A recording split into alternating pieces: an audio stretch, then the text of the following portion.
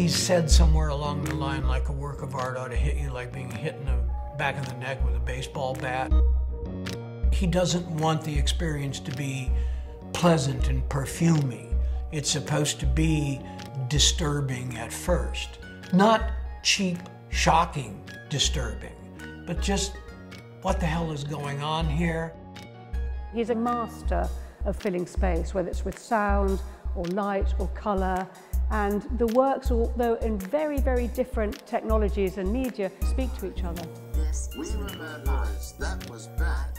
He's really inquisitive. Will this work? Will that work? Because it's interesting. What I love about Bruce's work is he basically works with what's there, weaving forms together, trying to find places between the cracks of the art forms, and I think it continues to this day. One of the things that he shies away from is the artist as a kind of big personality. He would rather let the work speak for itself.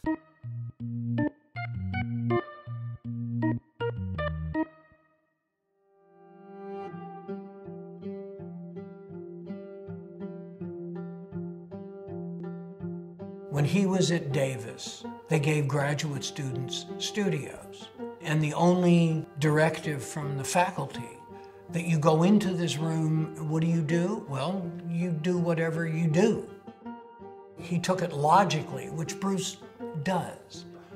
Whatever I do in this room is art, because I'm an artist. So he started doing those early black and white videos where he just puts himself in different positions. He's making sculpture with the least amount of material that he can make a sculpture with, which is saying, well, what I've got is my own body. I've got me. This is what I've got to work with. I met Bruce in the summer of 1968. He was doing a piece at the Whitney with his first wife and Bruce and me. Each of us were in a corner of the room. Basically, for an hour, we fell back against the wall and then came back up. I was very impressed that you could make a piece just with one action. What made it exciting was that there was a sense of playfulness. You know, the playfulness and that sense of beginner's mind in art is what makes the magic happen. You know, not knowing everything.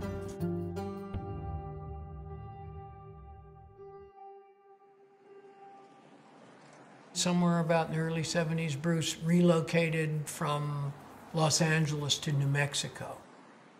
He likes to be at a distance. He's a loner in the studio, and he goes into the studio and sits and thinks, drinks a lot of coffee. Bruce operates with artist block. Artist block is to him like gesso on a canvas is to a painter. It's the first thing you do. But there has to be a certain amount of faith that something will come. Probably the single most well-known work of Bruce is the spiral neon that says, "The true artist helps the world by revealing mystic truths." I think he's testing that idea. There's that old saying, oh, how do I know what I think until I hear myself say it? Bruce is one of those people of how do I know that this philosophical idea has any traction to it until I see it manifested out there.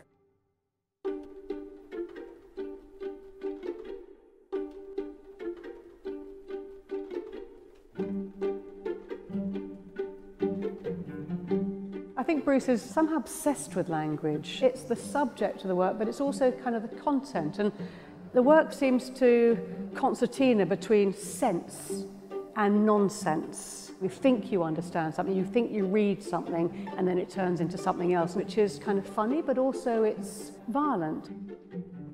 Bruce is interested in a kind of intellectual distance on something that's very visceral. The people poking each other in the eye, and there's the other one, which I find hilarious, is the pornography. But it's in these blinking figures in neon, and he does it in a way that completely drains it and makes it, in a word, slapstick. He's one of the funniest artists there is. Humorous in the sense that the bottom line is that the world is absurd. He's not concerned about beauty.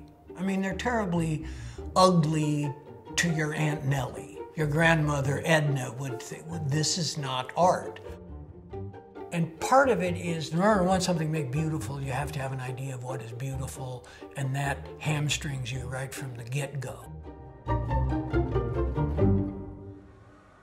Beat and repeat was sitting on a fence and Pete fell off who was left. Repeat. Oh. Beat and repeat were sitting on a fence. Pete fell off. Who was left? Repeat. Oh. Work, work, work, work, work, work. Raw Materials was the name of the project that Bruce Nauman made for Tate Modern's Turbine Hall. What was sort of genius about Bruce is that he filled the Turbine Hall with corridors of sound. So you actually walked from silence to sound to silence to sound. The piece played both with the spatial aspects of the building, but also a kind of register of emotions for the visitor. I know that he always was very interested in loving music very much. And I do find his work very musical. His structures are very musical. It's a compositional, rhythmic form. You feel the impulse of music even if you're not hearing it. What I think about Bruce is that he's a person that has total integrity. This is an artist's work, this is their body of work, and they manifest mediums based on their ideas. There are certain artists that come along and they give subsequent artists permission. You can do anything you want.